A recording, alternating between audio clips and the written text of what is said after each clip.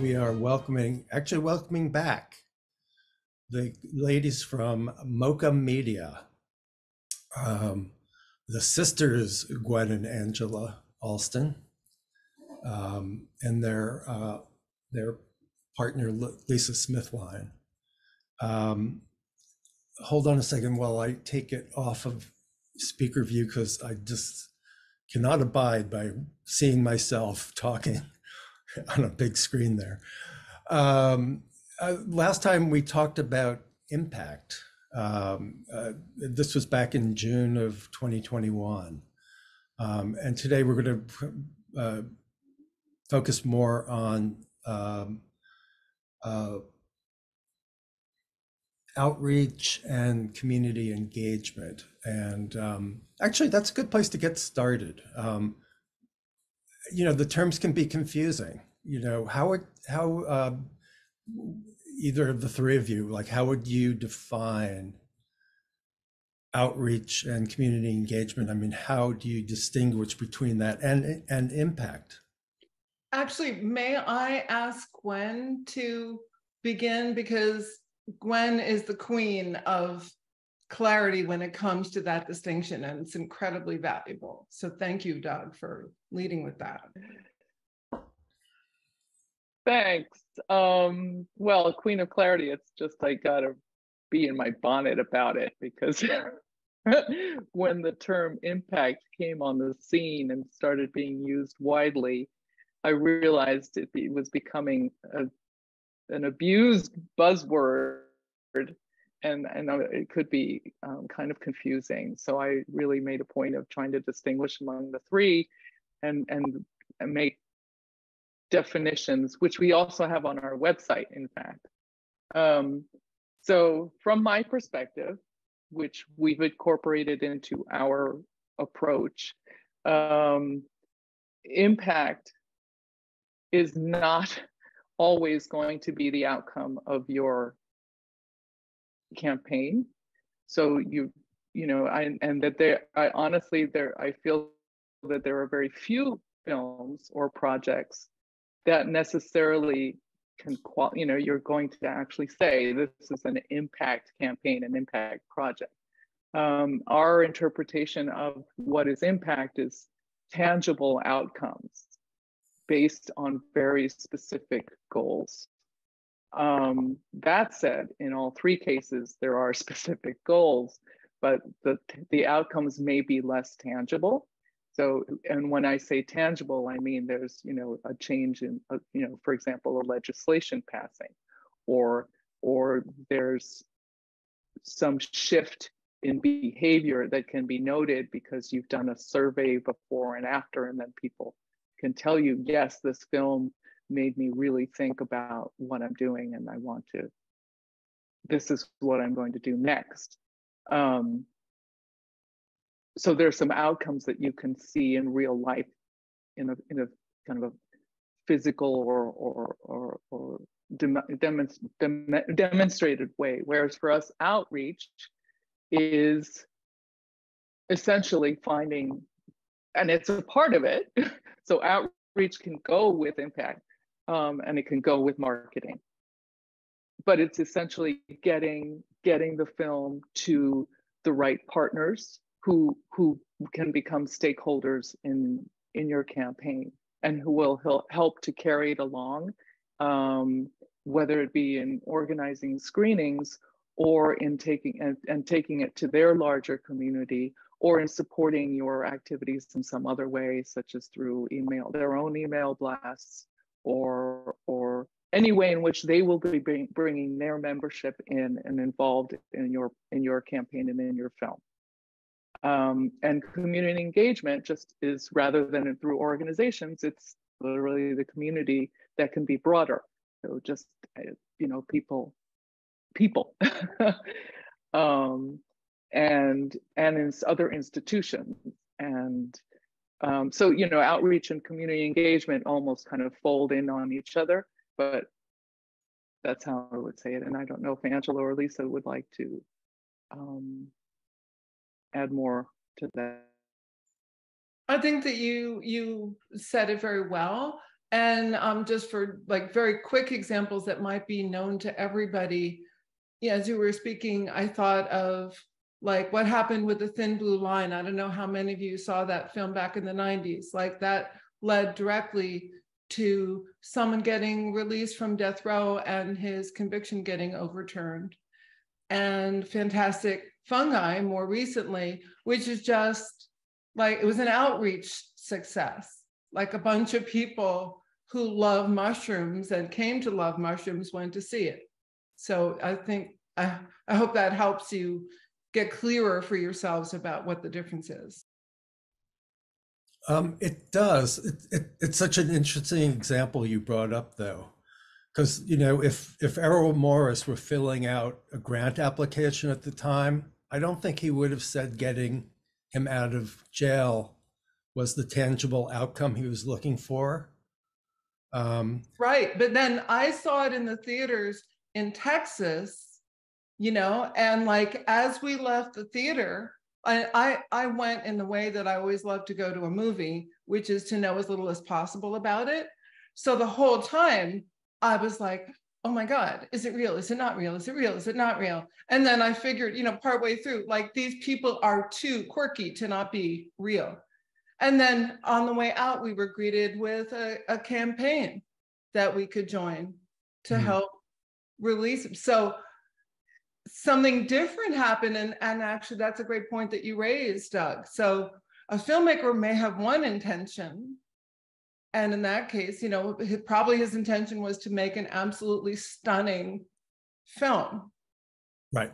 Which it was, and well, isn't this one of the issues and challenges that we face as filmmakers, is that we so often in documentaries go in for one reason. We see a great story, we get excited about it, and it's in the process of editing, of shooting it and editing it, that we get so caught up in, and it goes in a different direction. And yet part of our fundraising depends on being able to explain who this audience is and what outcomes we want and how many eyeballs are going to be on it.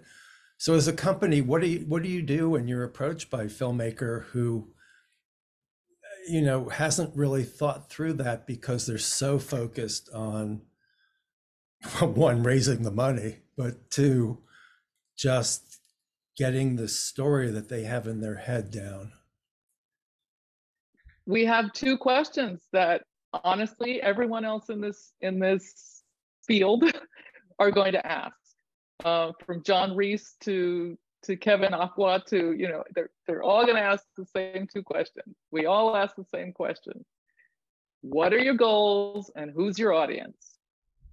And take it from there.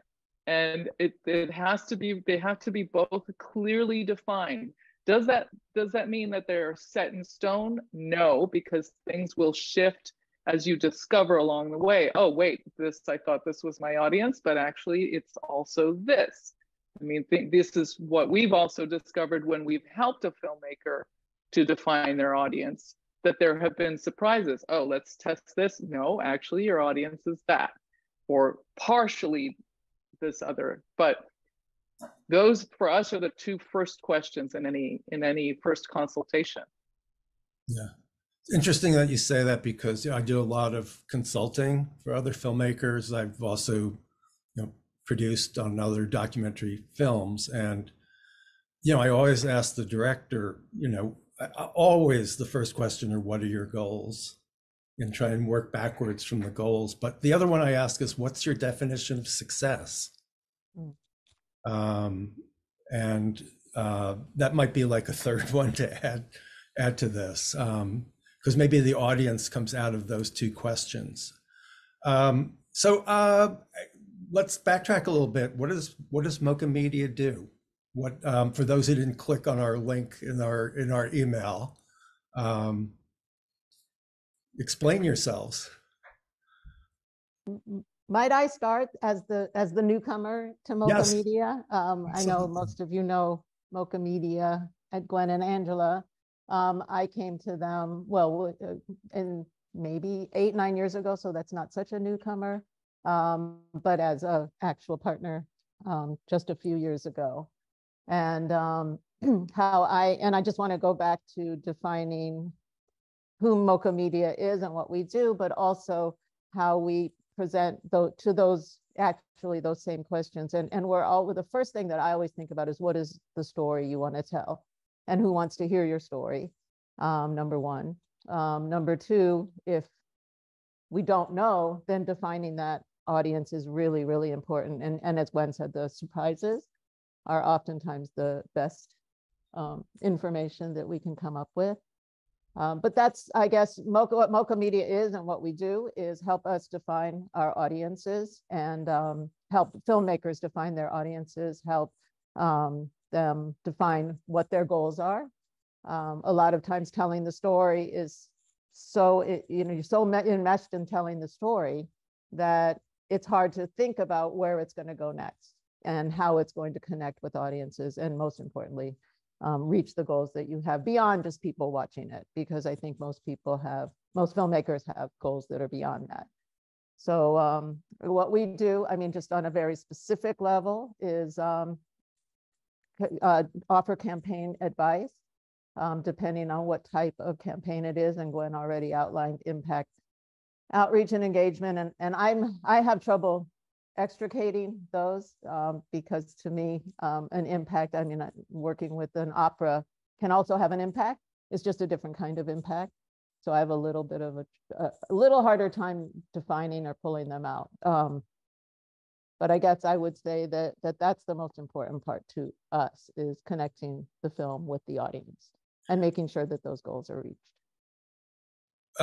What do you Ways in which we do that start from consultation, hourly consultation, to full service. And full service includes actually designing a whole, what we call an outreach plan or an impact plan, depending on the situation, where the audience is defined, where the themes are defined, where the keywords are defined. I mean, right now, earlier I was watching an excerpt from the film that we'll be working on today in consultation.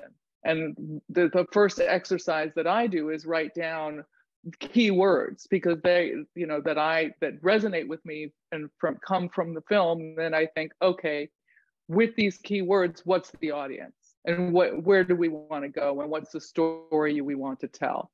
So that's part of the larger campaign. And we also, in this full service, we do the outline, we do the keywords, and design a calendar of what dates can we kind of hook onto that would be helpful throughout a 6-month to a 12-month period when you're taking the film forward.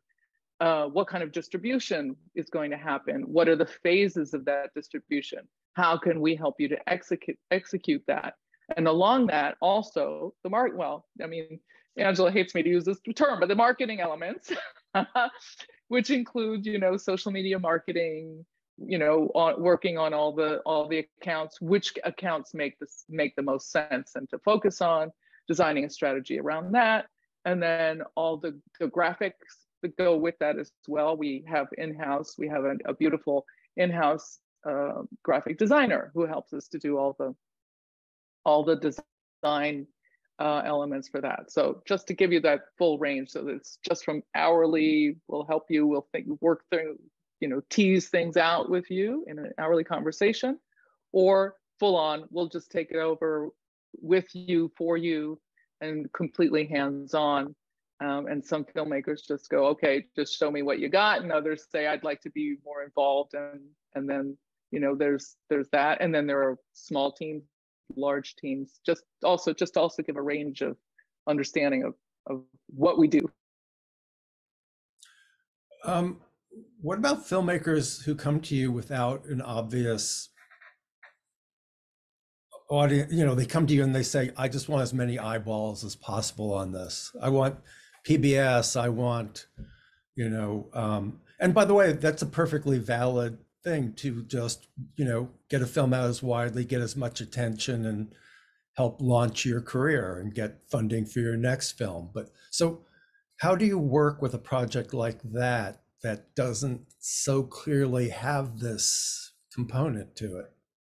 Well, to tell you the truth, Doug, if we are not able to help the filmmaker get clear about who the core audience would be, I don't think outreach could be successful. Like and I don't know that we've ever worked with a project like that. Like if you don't know who's going to care. So this is how I define the core audience.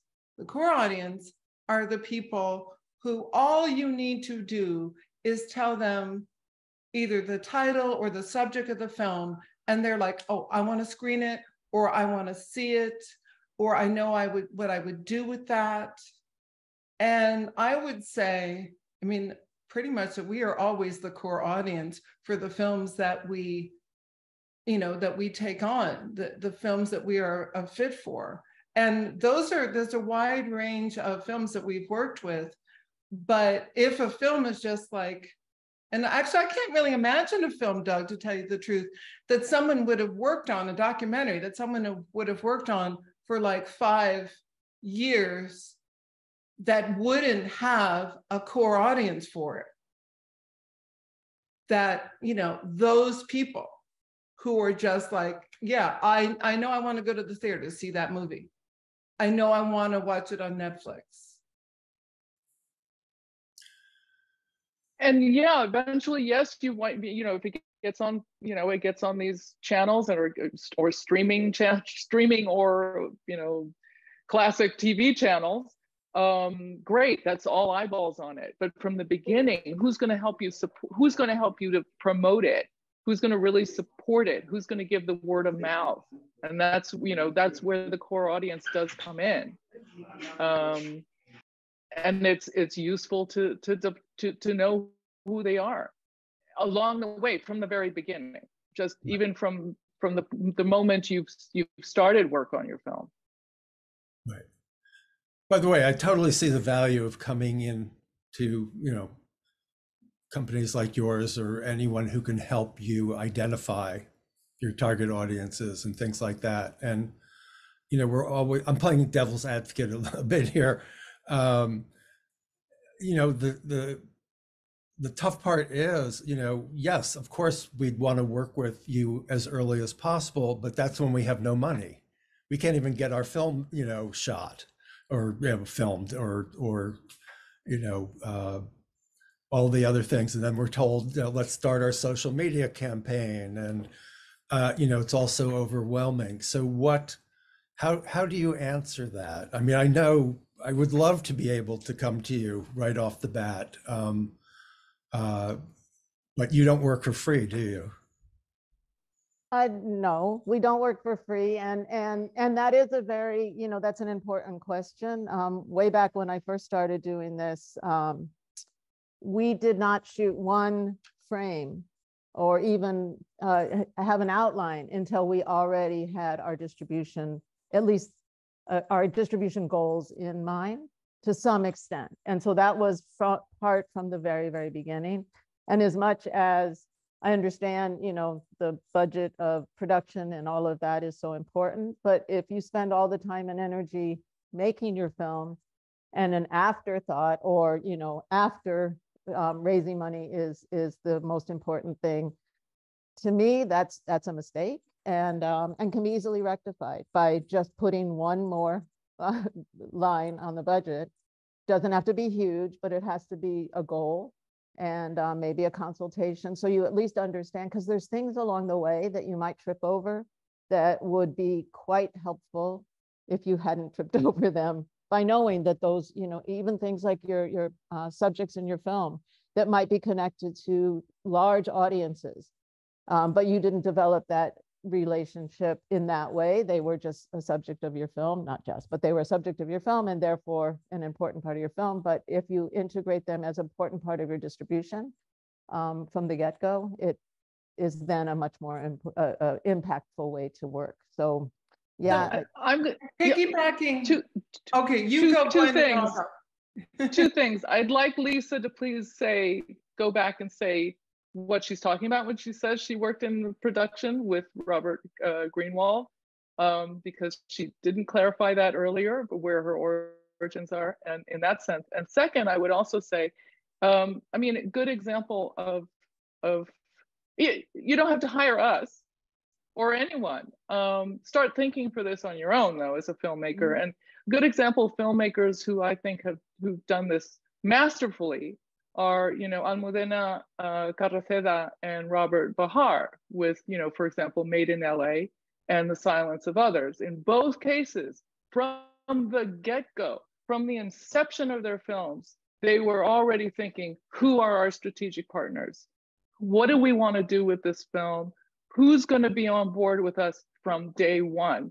And they worked that. And The Silence of Others was masterfully done, especially considering that in Spain, people don't understand outreach. They don't understand impact.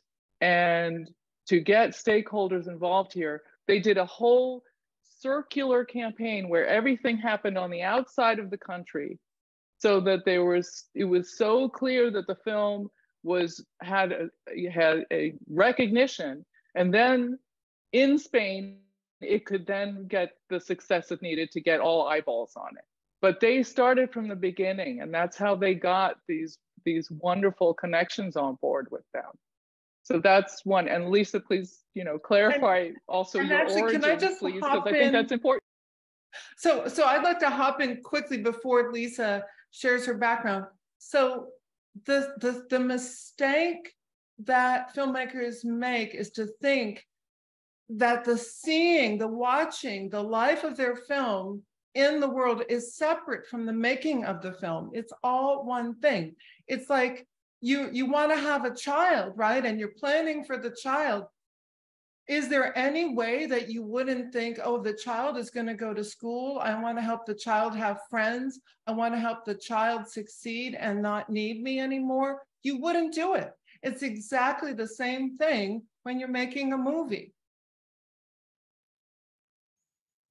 Yes, and then we often say that, or I do anyway, that this is, now your film is your baby, and we're going to help you get it out into the world, help it make friends, to use Angela's words, help find partners that will help you get your film seen by many more people. And so my background is I come actually from a community organizing background. So I've been doing some form of outreach and impact pretty much all my life. And my professional background, that was my volunteer background. My professional background comes from actually production, television, and commercial. I was an art director and set decorator, and then met Robert Greenwald on what used to be called Movies of the Week when I was art directing. And the documentaries that he first produced, I was brought in to help connect it with those with audiences. And at the time, we didn't have any terminology. We called it alternative marketing at the time.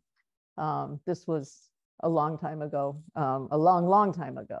And it has evolved since then. Alternative marketing became outreach, community engagement, and it always was community engagement in my regard, in my opinion, just because we had to find the communities that were going to be interested, and then we could expand. I believe in casting a hugely wide net, but I also believe in building the foundation first. So that's, I guess, and then that goes back to how we work. Angela talks a lot about core audience, but we do, we find oftentimes what I call unusual partners, sometimes somebody that we wouldn't ever think of that become very invested. So that's, and it's always an evolving process. Gwen, I think you made a really wise comment earlier when you said, if nothing else, come to us early for a consult, to help think through these questions, because, we are going to be asked on these funding applications, what are your goals? Who's your audience? What's your outreach plan? And, we really do have to start thinking about those things. So what, in preparation for that kind of consult, for the first time we talked to, what's the best way that filmmakers can prepare to, or other than just give you a synopsis of the film and tell you I haven't really thought of outreach? I think I'll just jump in. I think that, a filmmaker's position is to make their film. I mean, that's their job. Our job is to help them find and define the distribution plan and the where their audience is. So coming to us with whatever you got. What's your story? What are your goals? Who do you want to tell your story to? Who do you think would be interested? That's enough. It's our job then to come up with the other part. It's not theirs. And as Gwen said, you know, an initial consultation just to have it in mind so that it can help inform part of the production process, but also just always be part of what a filmmaker is thinking is, in my mind, as you know, one of the most important things. If you don't build the foundation from the beginning, you're backtracking and having to, you know, kind of put the bricks on afterwards. It's much easier to put the bricks on first. So that's, but it isn't a filmmaker's job to do that, in my opinion. It's ours, and we help them evolve, you know, with those questions by asking questions and guiding, you know, the conversation. That said, we've also worked with films that have, you know, are already locked, that have already premiered at a festival, that have, I mean, we even worked with a film that premiered. This was actually remarkable for us in a way. We worked with a film that had premiered 4 years earlier, had done very well in the UK, and wanted to be released in the US. And on top of that, was this just before COVID, or was it was during COVID? I think COVID hit in the middle. And yeah, right in the middle of the campaign. And you know, what we did in that circumstance, I mean, a film that was already had launched 4 years previously on TV, it had done a festival circuit, the whole thing. And what we suggested to them, and that has also worked well, is an exploratory month, where we said, okay, these are your goals. This is what you want to do. You want to release in the US in this impactful way, in the sense of getting, well, impactful in the sense you want certain organizations to be involved, and you want them to have a call to action. So that's also very important. And you want a big release. And then there are other assumptions of these are the organizations that are actually going to participate. So there's all these assumptions, and that there's going to be a ready-made audience 4 years later, and for a topic that in and of itself was, you know, a big squeeze into, you know, wasn't exactly, how do you make it timely again as the topic? Gwen, right? would you tell us a little bit more about? I'm going to ask Lisa to talk about specifically about the film. But so I just want to give the broad. So what we did is we, in an exploratory month, let's test those assumptions, and let's test those, if those, let's reach those contact those organizations that the filmmaker had already come up with and that we were thinking about, and see if they would be willing, if there was a full campaign and a release and so forth, would they be on board? Would they bring their membership? Would they be involved in some way? Would they help us spread the word? Did they think this film made sense at this point as a tool for raising awareness and for change? And we've discovered at the end of the month that indeed that was the case. So then a campaign could actually be developed and launched. And that was, I will admit, it was an unusual circumstance, and we were able to work with the filmmaker to make it work, because there was something there to work with. And Lisa can give the details of the film. And just to go back a little bit, so what we went in really not knowing, you know, if in fact our assumptions were going to be proven correct or not, or if we were going to be surprised. The one thing that I will say, and this film was called We Are Many. It's a beautiful film about the protests against the Iraq War, filmed in the UK. But this was back in 2020, I guess, that the film was going to be released in the US. So it was, you know, quite a long time since the original, I guess the original release was maybe, I don't remember. Anyway, it doesn't matter. But the film was a beautiful film, number one. It was a wonderful film that really had a lot of passion and emotion and was very relatable.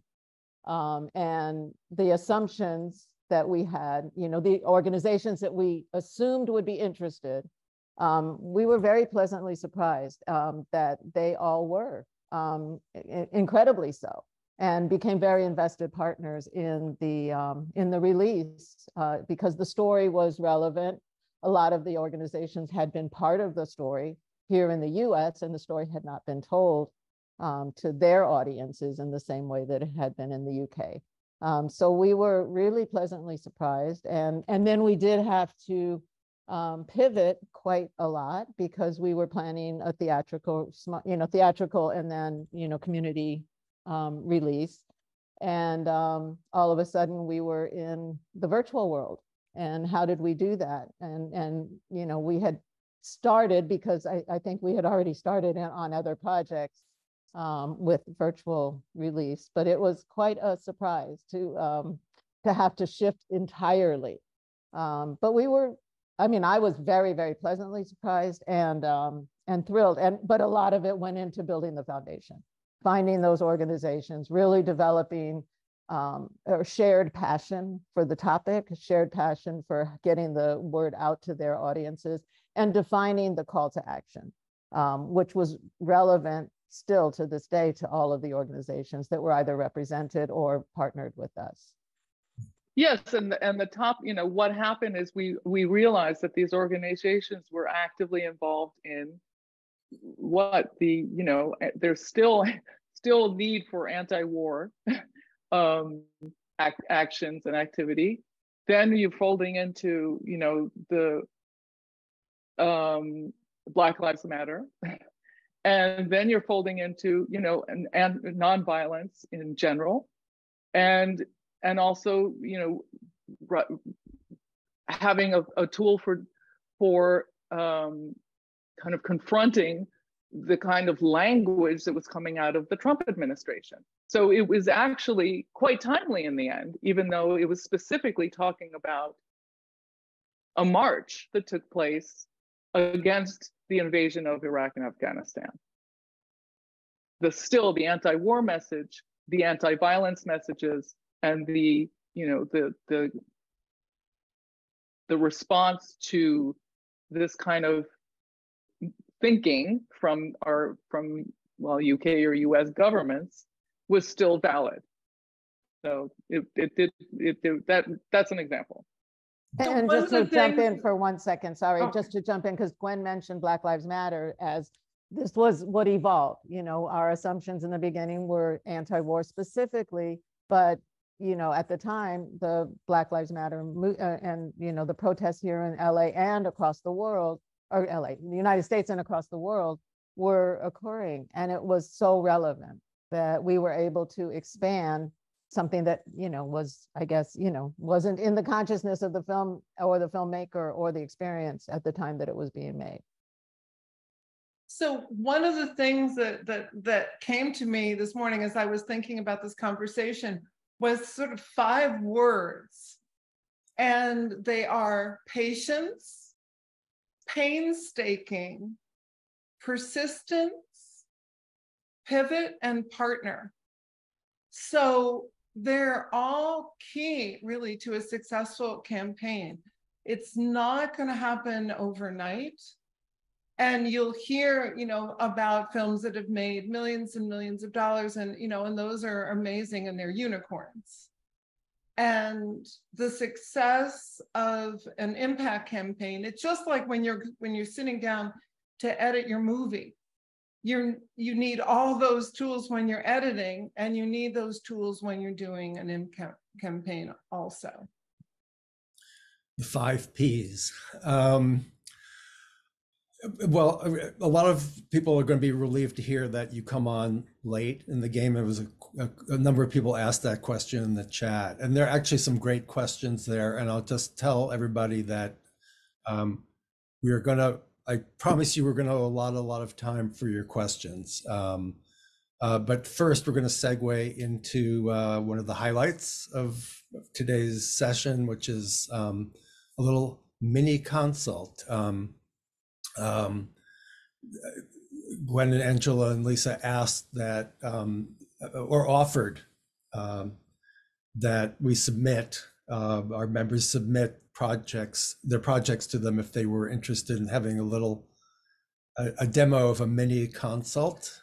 And I believe you got 17 submissions. And I wanted to say, by way of caveat, I'm quite aware of this project. Dempsey Rice is one of the longest surviving D-Word members. She was here from our very first year. And Lori Cheatle has been my producing partner for the past 20 plus years. We're now working on our 4th film together. So it's a great project. I will let you guys take it from there. And Julie, please take me off spotlight and just put it on Dempsey, Lori, and the Mocha folks. And then afterwards we'll go into. If I may, yeah. Sorry, Doug. No, go ahead. Go ahead, Doug. Excuse me. No, I just wanted to first say thank.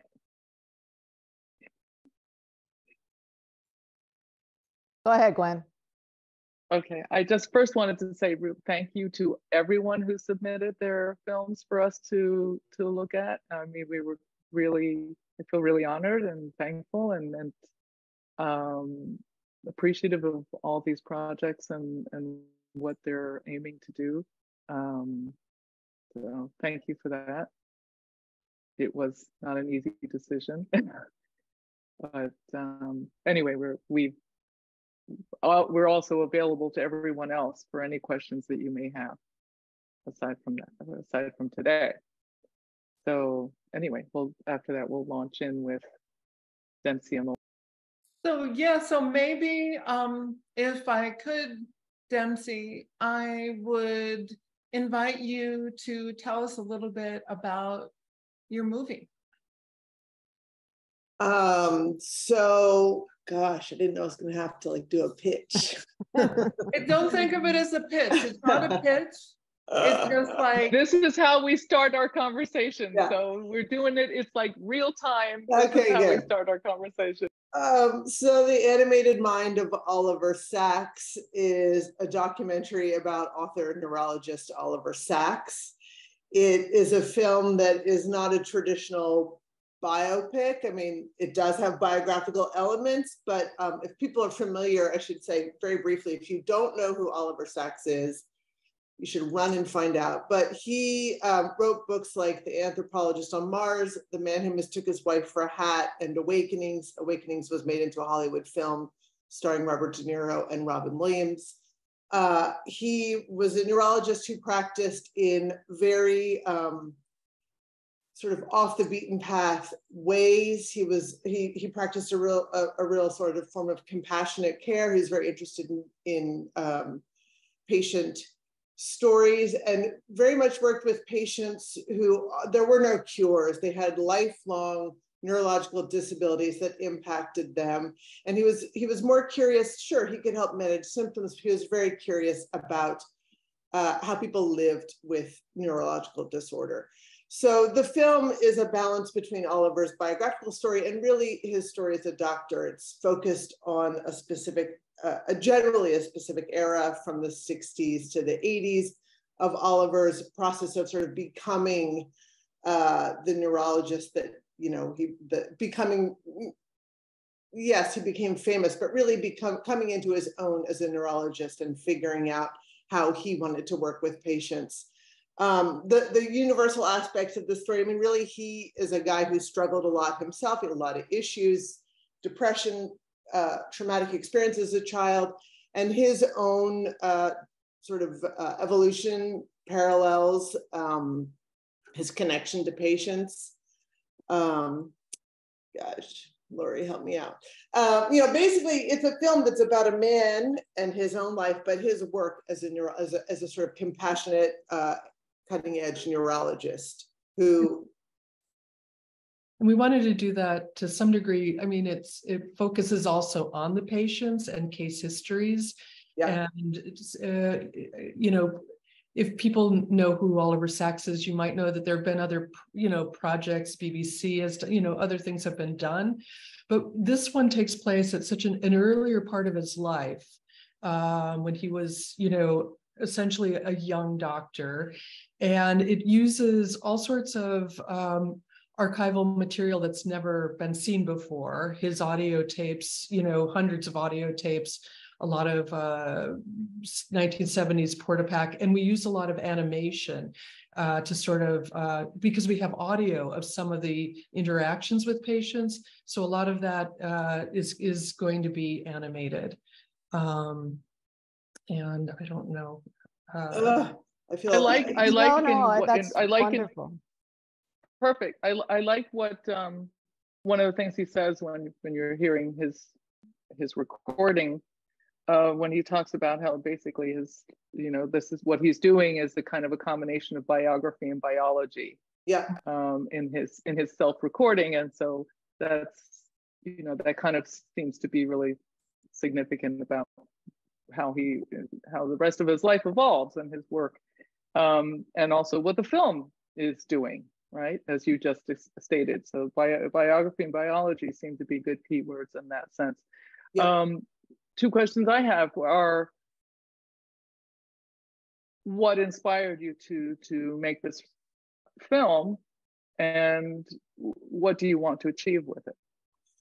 I met Oliver Sachs in I think 2000, maybe it was 2001. I think it was 2000. I was a radio producer for a show called The Infinite Mind, which was about all kinds of brain issues. He was a guest. He talked about Tourette syndrome. So a couple of years later, I was making a short film about memory. I really wanted to interview Oliver.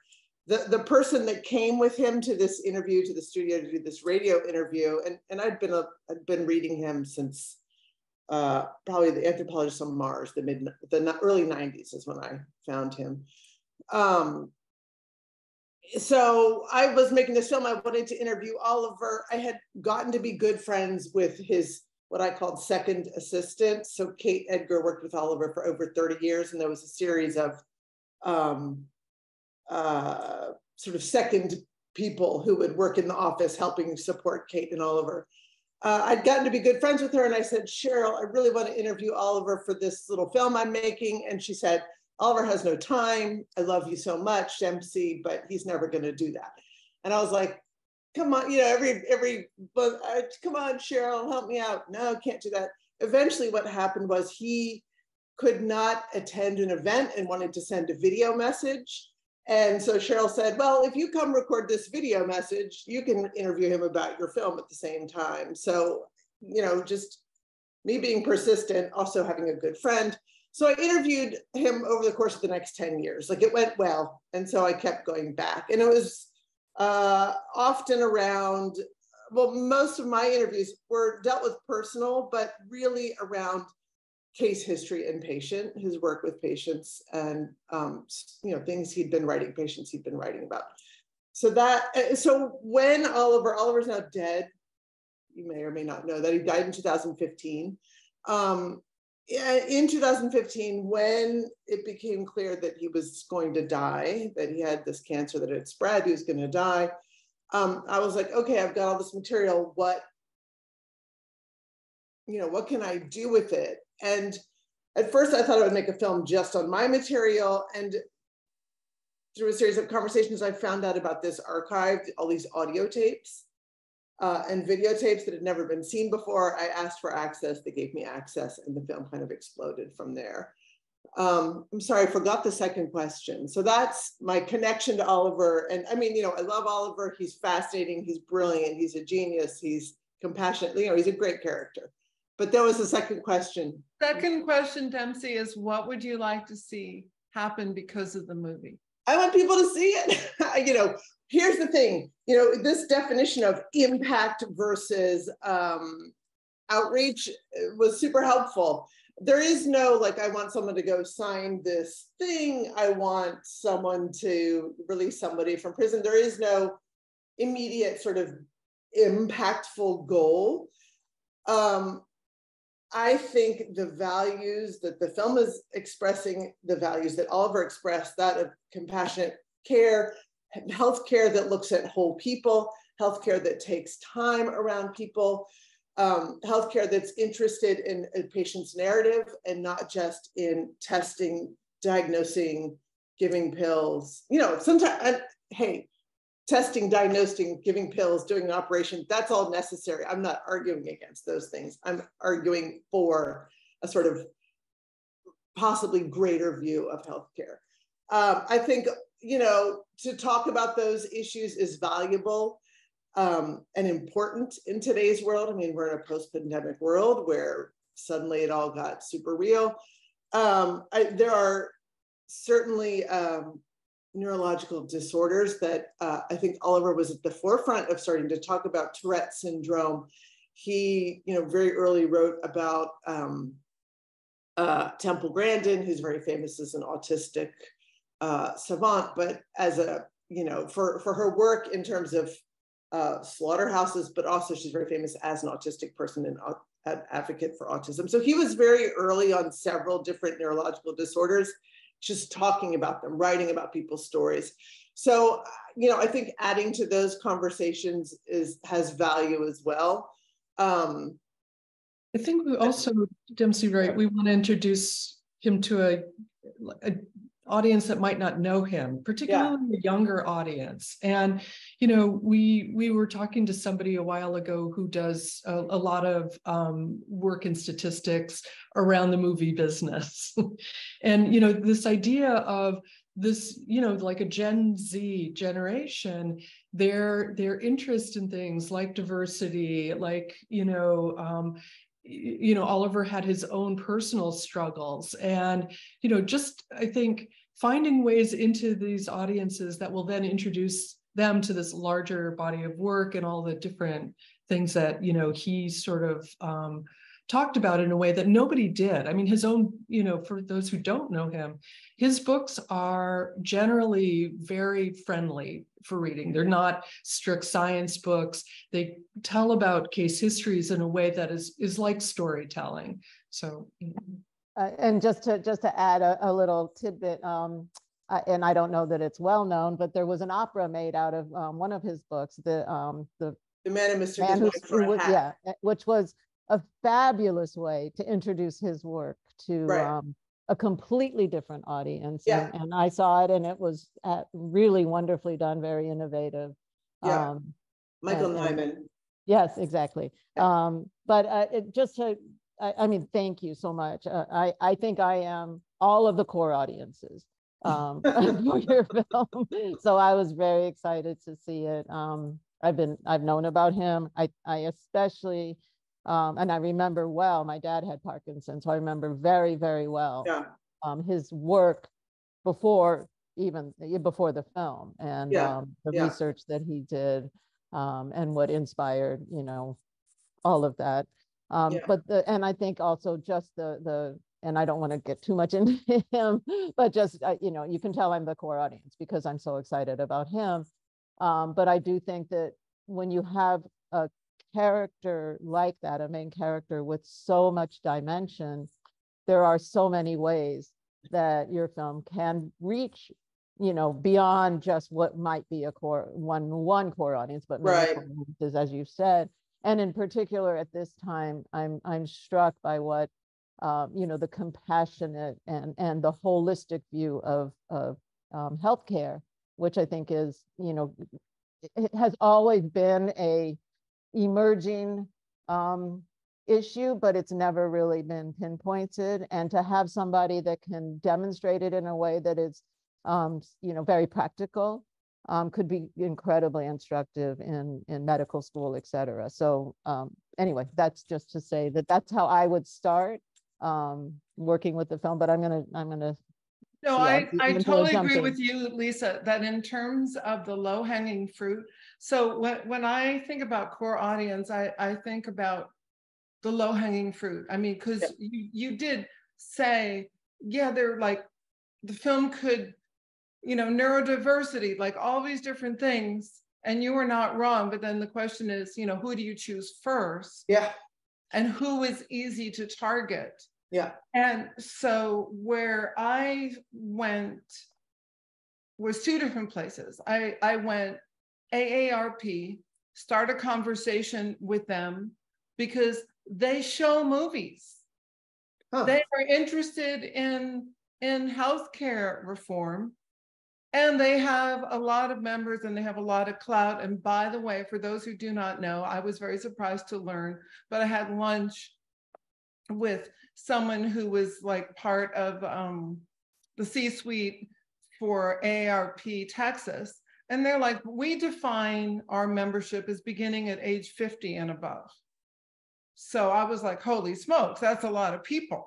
I don't know if you're over 50, but when I turned 50, when my wife turned 50, we started getting mailers from the AARP and we were like, no.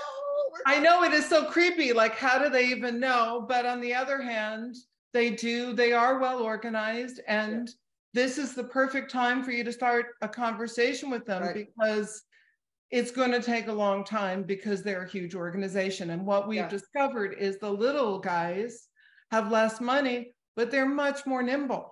Right? Yeah. So that's one thing. The other thing is the healthcare system, which, you know, we recently worked with a film called Anxious Nation. And as one of the experts in there said, our system isn't broken, it never worked. So this is a wonderful film to bring to, and those organizations already exist too, that are working in the arena of creating a healthcare system that is going to work. Right. And, you know, it hasn't completely broken down, but, you know, for example, you know, I recently moved to this area and I chose my PCP. Well, okay, my first appointment with her is a year out. Cheap. Yeah, for my annual exam. Yeah. So, okay. So, and then, so I would start with those like big organizations, just start the conversation. And by the way, you mentioned, how can I do that in what you sent to us? Well, we need to raise money to finish the film. This is part of raising the money to finish your film. Right. When you go to these people, you can be offering them excerpts. You can like show this at your conference and show an excerpt, invite me, and, you know, pay me. And, you know, so this is like a win-win-win. Right. Because, you know, literally all I had to do was like read about your movie. And I was like, oh my God, I have to see this movie. Right. I want to jump in. Another aspect that excited me, and I only saw, you know, the very small excerpt, but Temple Grandin was mentioned, and Temple Grandin is an amazing character in and of herself, with a huge network and a huge following. A movie was made about her, or more than one, I know. And so this is where I go to, like, did you think about this when you were making the film, and establish a relationship with her as well as a partner, you know, in the distribution of your film, because, you know, their relationship was fabulous. And I'm sure she would want to be part of the promotion of something that was about his life's work, in addition to about her, but about other things as well, things that she is passionate and cares about. Right. And with that, you're tapping right into, as you said, I mean, it is now becoming more and more an outspoken matter to discuss neurodiversities of all kinds.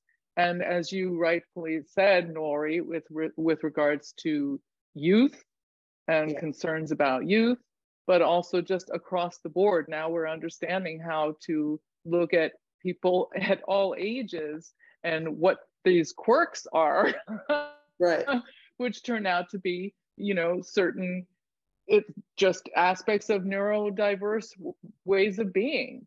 And that's that is a great point, that's becoming Gwen. more a part of the that people are discovering. You know, I just was speaking with someone in her 50s who was like, oh, I just learned I was ADHD. That explains so much about me. But what I would say is, don't focus on, well, we want to introduce Oliver to a younger generation. No, I understand that. I mean, I'm with you, but it's the animation will certainly help. It's the great end. Yeah, exactly. And then the other thing is, like, of course, the queer audience. Yeah. Like they're so beautifully organized already, right? And, you know, I had no idea until I watched the documentary, I guess it's on Netflix, that Oliver Sacks was queer. And then I was like, oh my God, just other dimensions are like all around, just so, yeah. And that is your entree too to younger audiences, because the you know, the grappling with is something that young people that are, you know, grappling with could really learn from his experience, you know, and be comforted by his experience in a way that it doesn't have to be this way. And I'm not saying that his struggle, you know, and who he became wasn't in part because of his struggle, but it certainly, you know, did inform some of it. Right. It informed his compassion for sure. Yeah. Yes. Yeah. Yeah. And then you can fold into, speaking of compassion, because of course that was one of the first words that came to me, empathy and compassion, you know, is consider the communities of people who are cultivating compassion, and the organizations that are involved in cultivation of compassion, who are directly or indirectly involved with the healthcare system in various ways. So they are also very responsive, active communities, and that goes into the interfaith, and that goes into, you know, you do have that area to explore as well. Mm-hmm. I just want to jump in for a second to say that we just have a few more minutes left of this before we go to questions.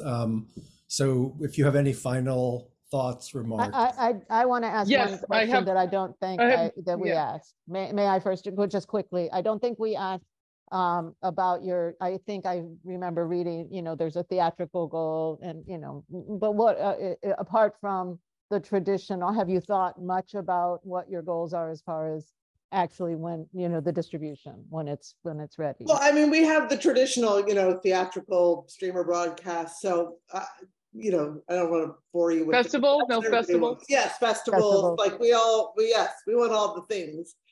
I didn't detail that in the stuff I wrote, because I basically said, you know, yes, we want all those things. But I mean, beyond that, I think the goal is to get as many people to see it as can, which is, you know, maybe an absurd goal. I don't know. Maybe, what does that mean? How do you define that specifically? Like, I don't have an easy answer to that. And you don't have 350 million friends? No, send it to. No, and I don't have 350 million followers. Yeah.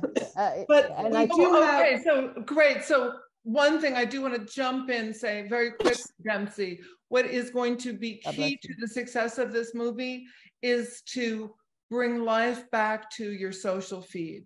Like, I visited all of them, and yeah, I know they're dead in the water. I understand. Yes, they are. They can be revived, and, you know, and that is not separate from your fundraising. Yeah, you're right. It's hard. It's very hard. It's very time consuming. And I know, and that's why it's storytelling. Whatever you like, think of who, if you're going to call your best friend and you want to like tell them about anything that has inspired you in the day. It does not have to be about the film, but there's something that's relevant, because the richness of the film, the fact that you have that this man had so many layers, means that you don't have to talk about just one thing. So you can get the attention to the social media accounts through all these various topics that are meaningful to you as well.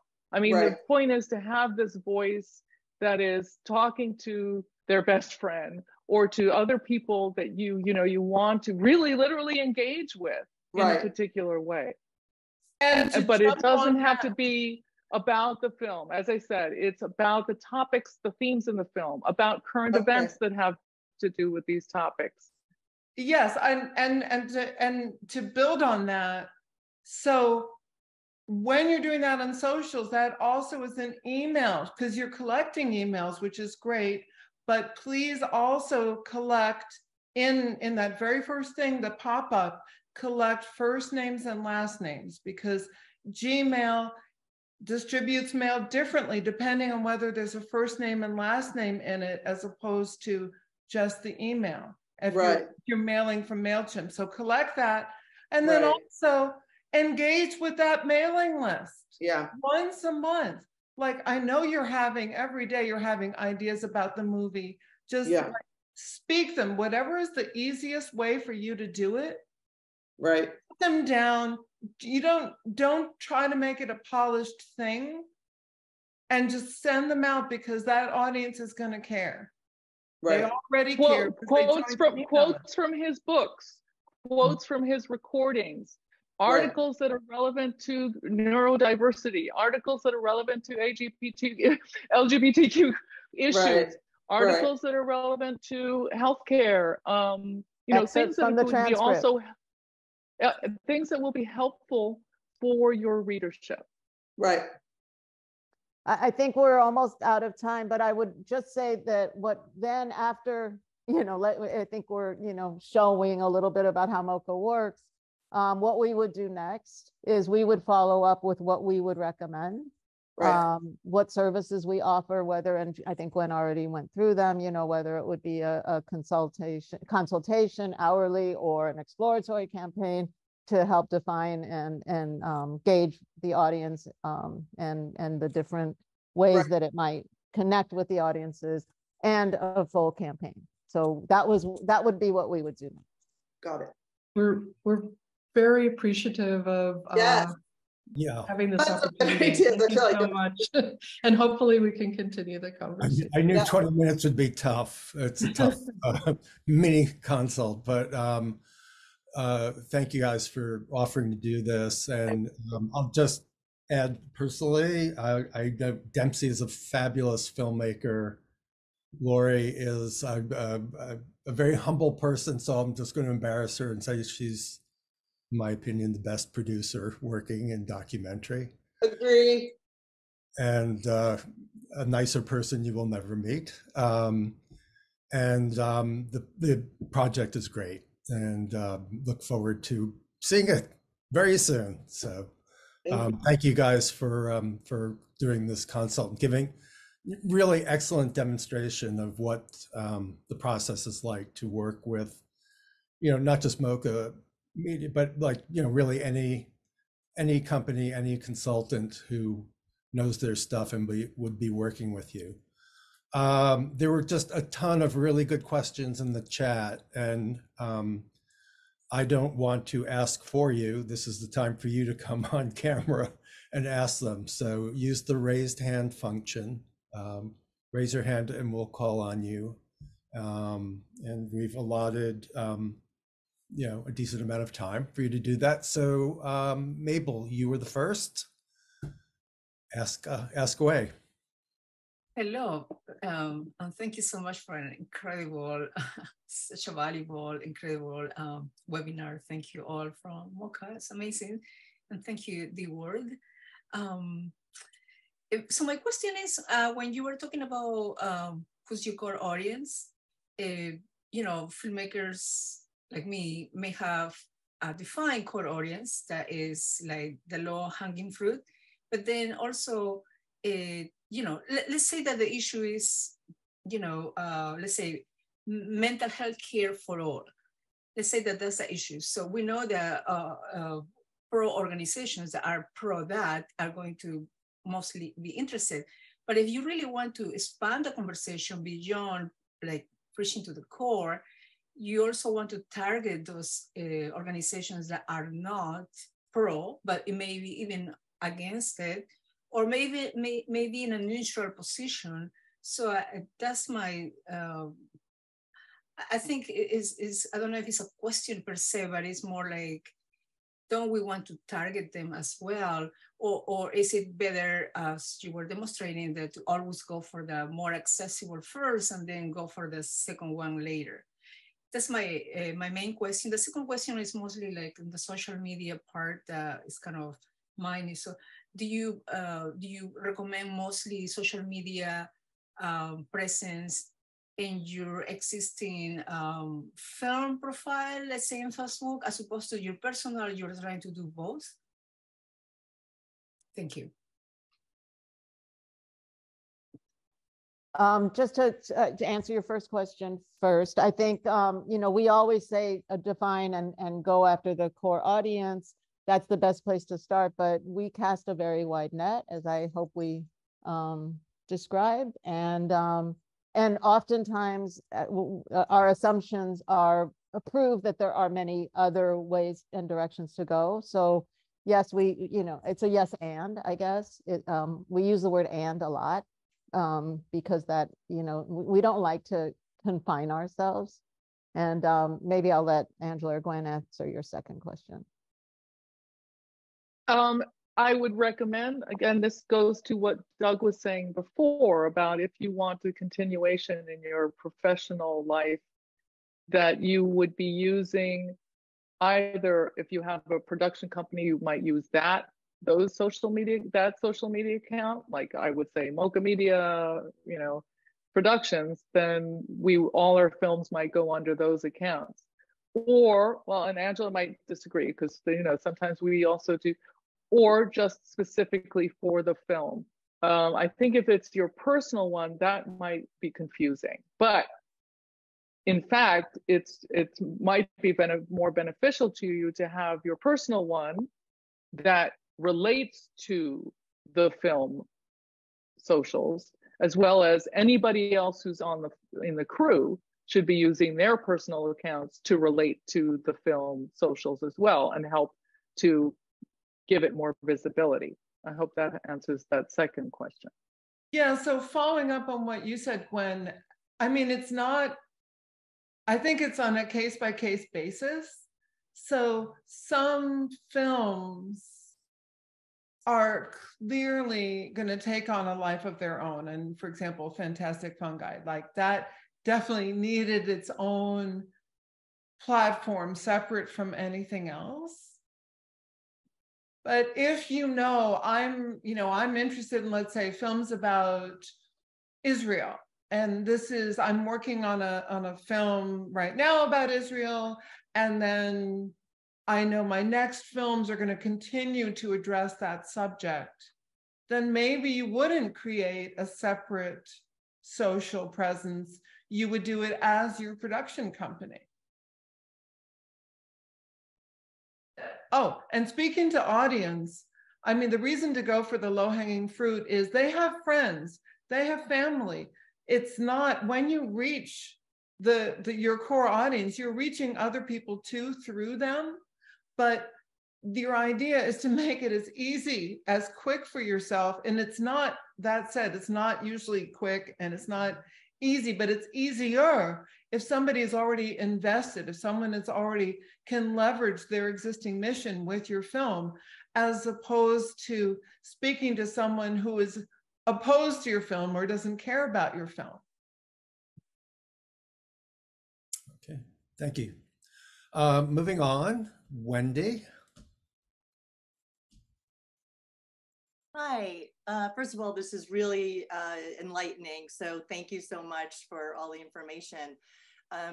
I am nearly done with the film, actually about mental health, about anxiety through the eyes of comedians. And I'm just trying to learn about all the different possibilities of how to get the film out there. I think there will be a lot of potential for audience interest. And I guess my first question, my main question is, if I were to pursue, more traditional distribution, trying to get the film, a distribution deal with the streamer, do you work with films who are pursuing that, and do streamers, are they open to the kind of work that you're doing? Like, if I wanted to do a combination, is that something that's possible, or is it a matter of choosing traditional distribution versus the more grassroots community outreach, which I'm very interested in. I'm interested in both at the moment, and I'm trying to sort it all out.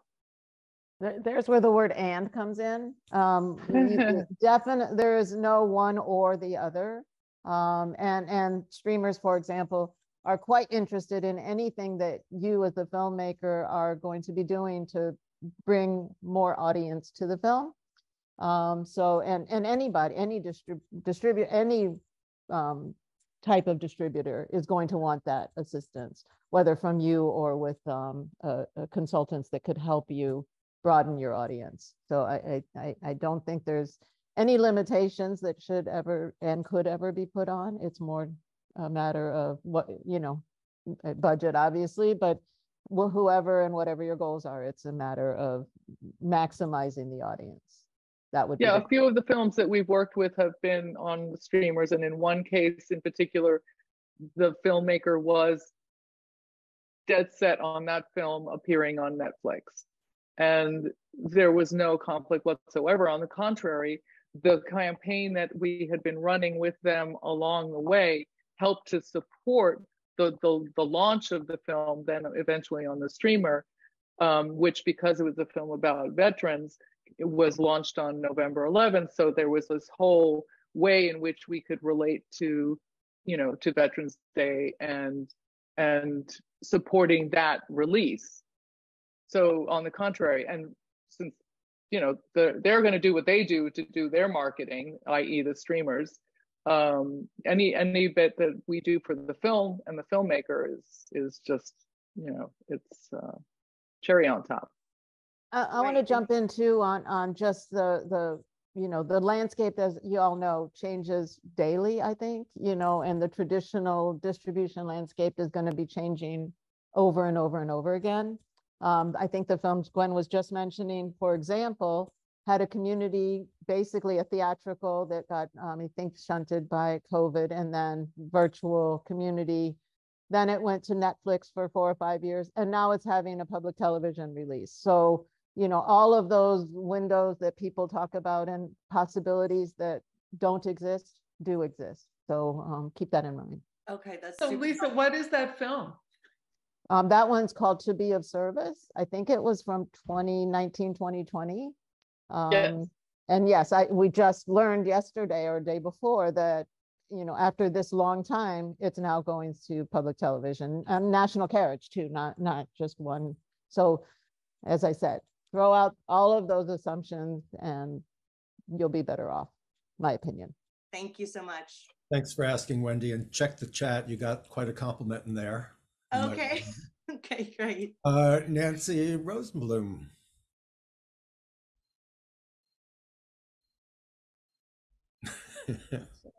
Hi, so many questions, so little time. Thank you for being here. I'm just wondering what your initial consult or interview fee is.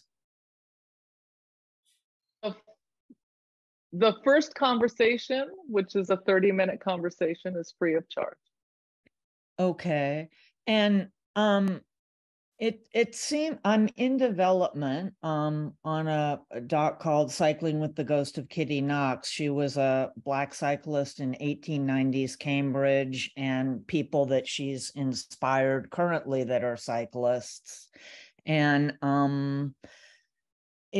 yeah, I'm just stumped of how to start, you know, I'm getting a pitch deck together, but how to raise money, I'm just like a person. So questions along those lines of like, is it legitimate for me to ask people for money, and how do I do that?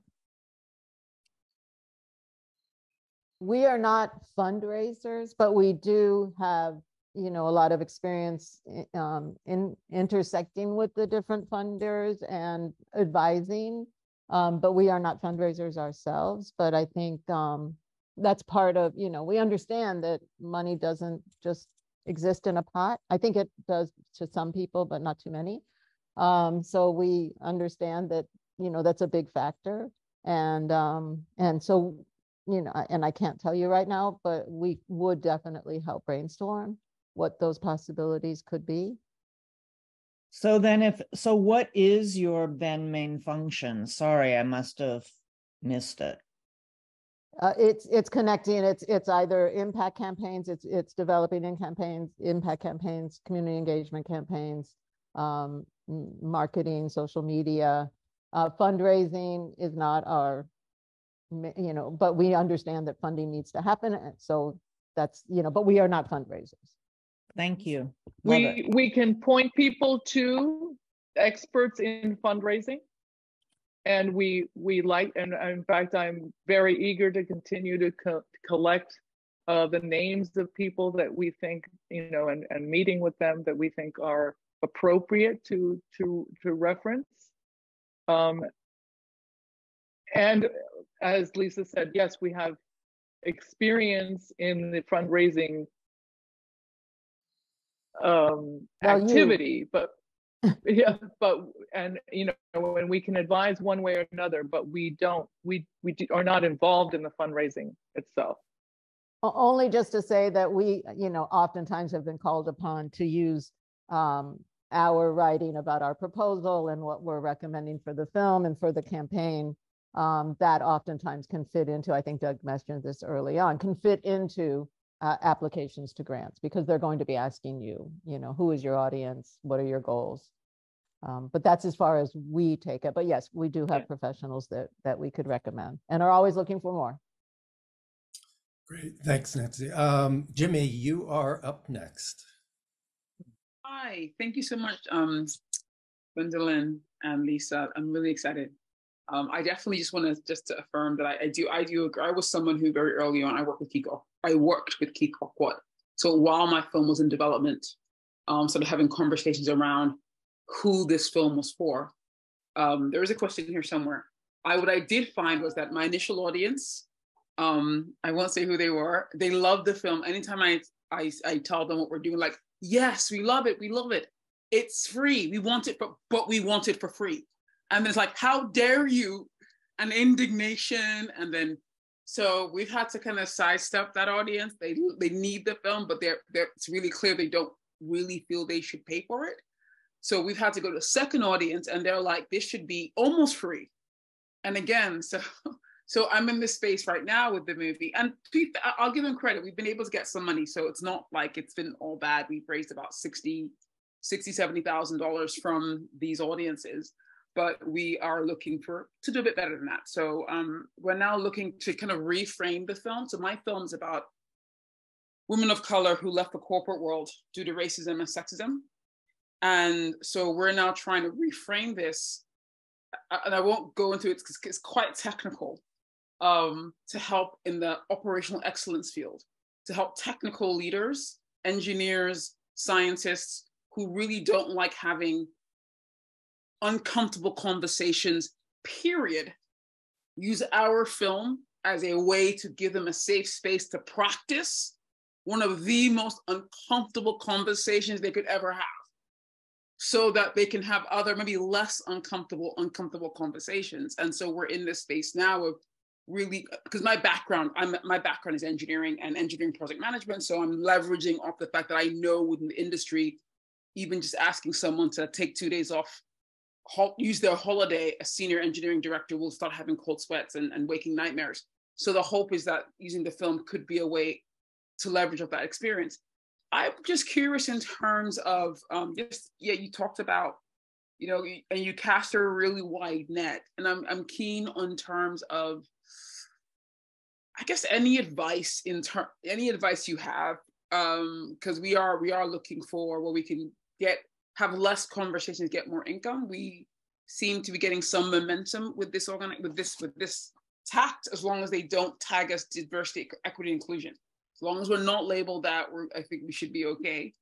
But I'm just curious if any advice in terms of your own kind of recalibrating, any tips or tricks? It sounds like, again, that you're asking for fundraising advice, which is not exactly. No. Okay. No, what I heard actual stakeholders and partnerships. Okay, just wanted to clarify. Yeah, what I heard you say, Jill, is such a, I mean, I would use you as a case study for how to evolve and find your audience. And that's a super important part is, yes, you want your film to be seen by the audience that needs to see it, as you said, but you also want to be able to support yourself as a filmmaker. And so your pivot, I think that was one of Angela's P's, and persistence is a wonderful example of that. You know, oftentimes our core audiences, our film's core audiences are not the ones, they might be communities that are impacted and don't have, even nonprofits, as we all know, have extremely limited or no budgets, it seems. And so you're not getting the screening fees that you need, the speaking fees that you need, et cetera. So that persistence that you followed and using your mind to expand, to see where your film can, in fact, create revenue for you, because no, your film and your work, it's not a volunteer. I don't think you do this as a volunteer, nor should you. And so finding where that revenue is and connecting with it is brilliant. And that should be, everybody should be able to, use that you as an example. I think it's fabulous. And I don't know that I answered your question, but I affirmed you. But piggybacking on that, that's why it's easier for your impact team to have that conversation than you, because we have no trouble explaining that the film is not free because it cost you money to make it. Nor is food at the supermarket free. And it shouldn't be free because people need to be paid for what they do. And if everybody was paid appropriately, then we wouldn't be worried about money. So yeah, that's why it's helpful when it's not you having that conversation. Great. Thank you. Thanks, Jimmy. Thanks. It was a really good question. I just want to add, by the way, that we've encouraged you to share your projects in the chat, and a lot of people are doing that, which is great. Mabel also had a great suggestion of putting in our social media handles and going and liking each other's social media pages and just supporting each other that way. So great idea, Mabel. We have 2 more questions. This might take us a little bit over the 1:30 time. Is that okay with you, Lisa, Gwen, Angela? Okay, just want to respect, the time. So Nancy and Joanne, wrap it up for us. Go ahead, Nancy. Hi, thank you so much for doing this. First of all, I have laryngitis, so I'm just trying to get my voice back here. My film premiered at Doc NYC, and it was super exciting. I've been at some other film festivals, a few this summer, and now I'm trying to do an impact campaign. The film is about animal rights through 2 cows that escaped slaughter, one in Paterson, New Jersey, and the other one in Jamaica, Queens. And a truck driver, Harley biker, turned vegan advocate who rescues them. And in the process of making a film, he was a volunteer at Woodstock Sanctuary, and he ended up opening his own sanctuary in New Jersey. And so the film goes, it's his trajectory and the cows who are now living in, nirvana. And so it's about, he's very funny, by the way, as a narrator. And so the film is about animal rights, and I've started trying to do impact with, I had a partner in Humane League. They helped me with this community screening that I had at East New York Farms in Brooklyn. And that went really well. And so then I met with them again, and they gave me their list of campuses where there are vegan or vegetarian clubs, environmental groups, that kind of thing. So I just started emailing, and I only sent out about 20 emails, which I know is not that many, but I got one response. And the person, this was they had the list from New Jersey, New York, and then also Massachusetts. And so the person was in Worcester. He was a professor there, and he said, wow, I'm really interested. The student who was leading this club forwarded this to me, and I'd be really interested in seeing this film if it comes to Worcester. And I said, oh, wow, I'd love to talk to you about bringing it to Worcester, and any kind of, impact that I could do there. But I haven't heard back from him. So I'm just wondering if this is the best way to kind of launch a campaign. It seemed for me because it's the group I really want to reach. And Nancy, also, I'm gonna cut you off for a second, and Yes. because I think I hear what your question is. Yes. So yes, absolutely. Targeting vegan organizations on campuses is fantastic. It's perfect. So this is where the second, well, some of these P's come in. Patience, right? And persistence. So everybody is stupid busy and their inboxes are jammed. Right. So it is never a problem when you get a live one, like you got a live one with that professor, to circle back. You could send the exact same email. Whoops, you went away. I can't see you on the screen anymore. I got to change this. You could send the exact same email again 2 weeks from now that you sent to follow up, because chances are that person like missed it and will be glad to get the reminder. Like literally, I've sometimes sent the same email 3 times. And then people are like, oh, thank you for getting back to me. So that's one thing. The other thing with schools is 20 is, yes, that's a start.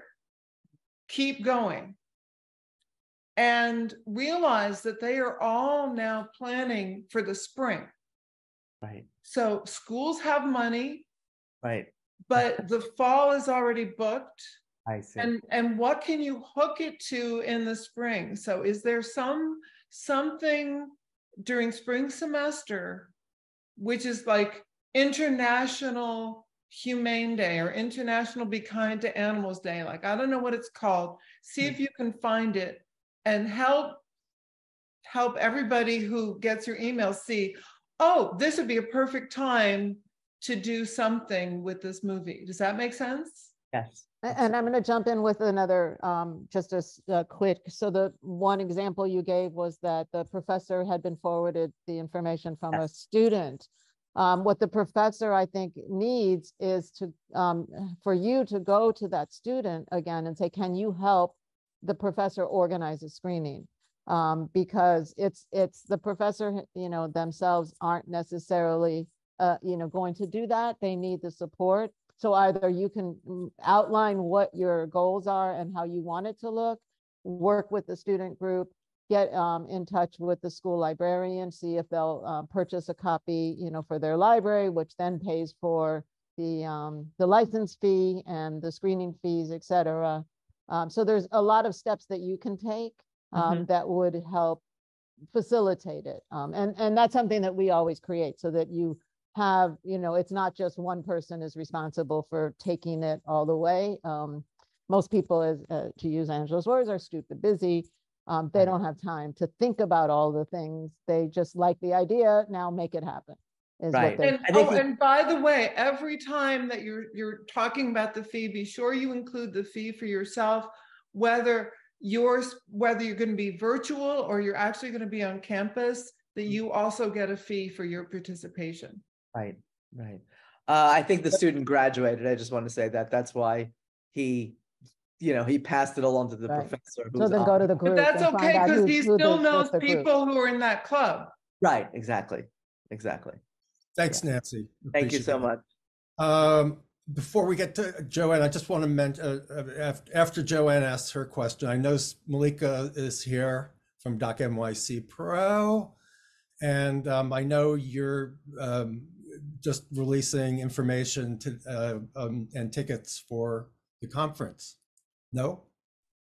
We are, but not till the 5th of October. Okay, but So I will come back to another D-Word event closer to that date. Okay, well, I'll just mention that the link to what the conference sessions are now are online. Yes, so, they are do you online. want to put in the chat the link? Absolutely. Give me 1 second. Okay, very good. Because there's a distribution day as well. So it's relevant to this conversation. Joanne, you said you could come on camera to ask your question. So if you could do that.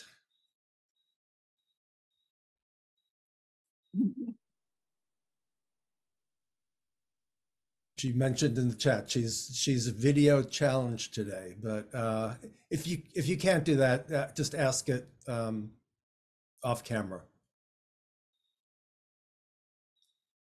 We can hear you if we can't see you. All righty. Maybe not. Going once, going twice. Joanne. Okay. Well, we are over anyway, and I just wanted to again thank Lisa, Gwen, Angela. Thank you so much for this time today. And another shout out to Dempsey and Lori. Thank you for coming on and doing the consult. Good luck with the project. Thanks for having us. And and can I jump in and say, Doug, you know, I mean, I'm probably going to start crying because I am so grateful to you for the vision of founding D-Word and for fostering this like beautiful community that just keeps growing and getting richer, because as you said, we need each other. It's too lonely out there. Yeah. And so thank you for inviting us back. Great, thank you. I mean, you know, and the world needs all this creativity and reflection, and that's what documenting does. So yes, thank you to everyone who's a part of this community.